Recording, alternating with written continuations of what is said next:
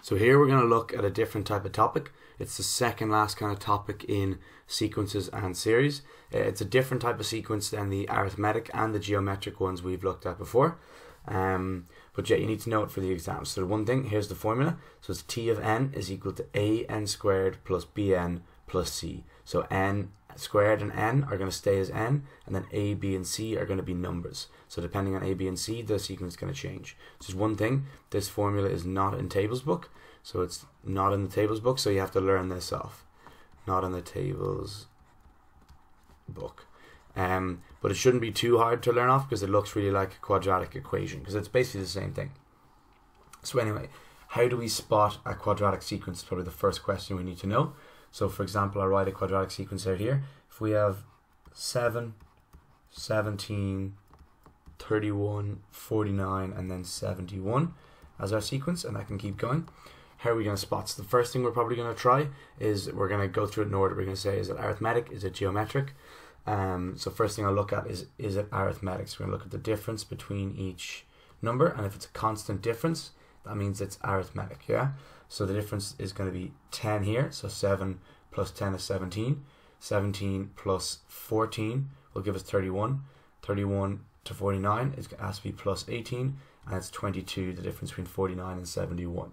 Okay, so we can see that it's not a constant difference, so not a constant difference. I'll say diff. This means it's not arithmetic. Okay, so it's not arithmetic. We're going to have to try the next thing. So next thing you're probably going to think, okay, maybe it's geometric then if it's not arithmetic. So let's scroll down a little bit, give us some space. Okay, so if t of n divided by t of n minus 1 is equal to a constant, then this means that it's geometric. Yeah, so we'll test this. So I'm going to say t of 2 divided by t of 1, that's 17 divided by 7, and that's equal to about 2.42. And now I'm going to try t of 3 divided by t of 2, that's going to be 31 divided by 17. This is equal to the same thing, then it means it's a geometric sequence. So pop that into your calculator, you'll find it's equal to about 1.82, and since they're not the same, that means it's not geometric, yeah? Because not geometric, this isn't true, because t of n over t of n minus 1 isn't a constant, there's no constant ratio. So now what are we going to do? Now you'll probably turn to thinking, okay, maybe it's quadratic then. So the way you tell if something is quadratic is not that you look at this is called the first difference, so I'll write that there. This is the first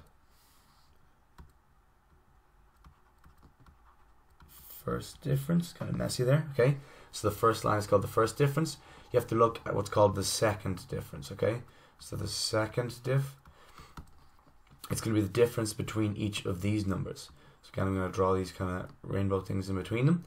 So the difference between 10 and 14 is going to be 4. The difference between 14 and 18 is also going to be 4, and 18 and 22 is going to be 4. So it's by how much the first difference gets bigger each time. So this goes 10, then 14, then 18, then 22, and there's a difference of 4 between each of these. So look, we say if the second difference is a non-zero constant, so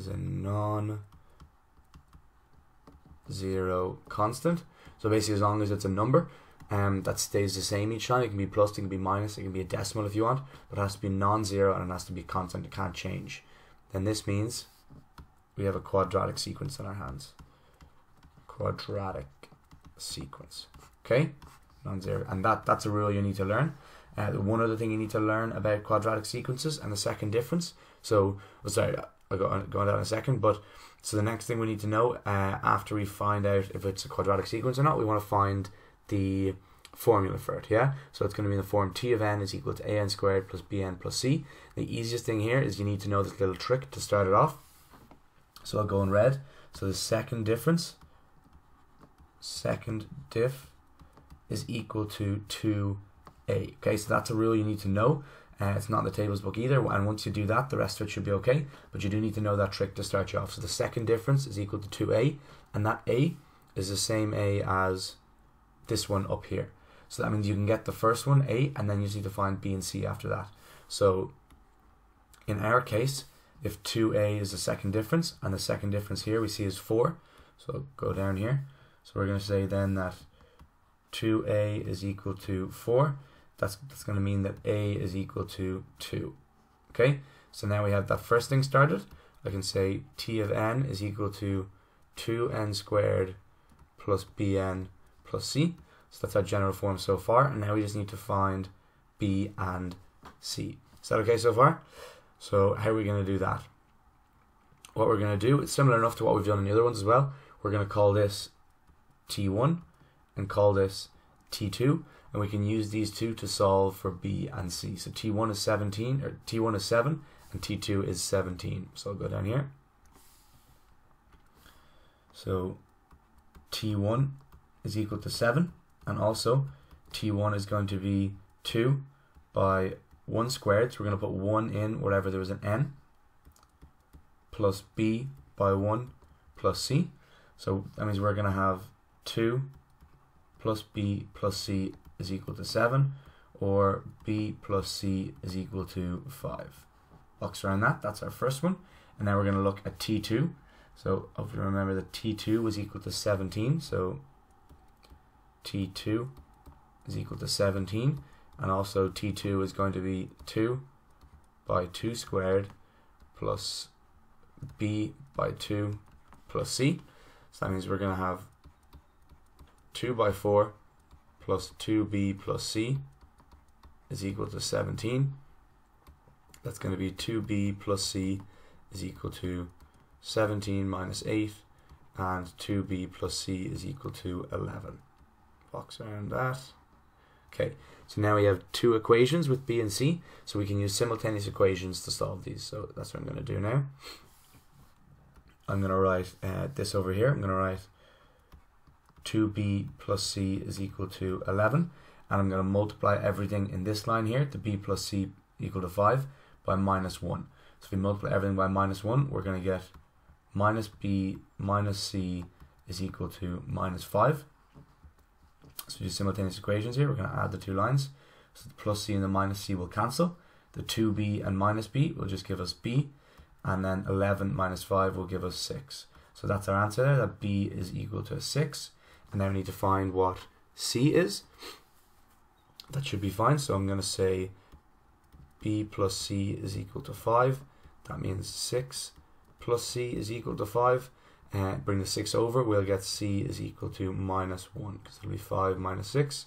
So now we have a is equal to 2, b is equal to 6, and c is equal to minus 1. So we can finish our question. It's going to be t of n is equal to 2n squared plus 6n minus 1. And that's our final answer for quadratic sequences. So that's about all you need to know for quadratic sequences. You need to know this formula here, that's not in the tables book. You need to know that the second difference is a non-zero constant for quadratics. You need to know that the second difference is equal to 2a, and then just how to get the rest, the b and the c. Yeah, and then we're going to look at more quadratic sequences in picture form in a few videos time. That's what they like asking, but that's enough for quadratic sequences. We'll see you next time. We're going to look quickly just at cubic sequences.